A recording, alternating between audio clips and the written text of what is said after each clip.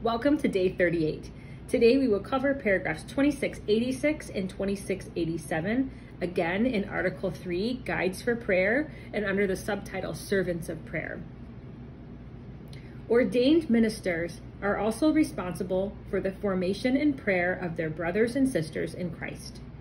Servants of the Good Shepherd, they are ordained to lead the people of God to the living waters of prayer, the Word of God, the liturgy, the theological life, the life of faith, hope, and charity, and the today of God in concrete situations. Many religious have consecrated their whole lives to prayer.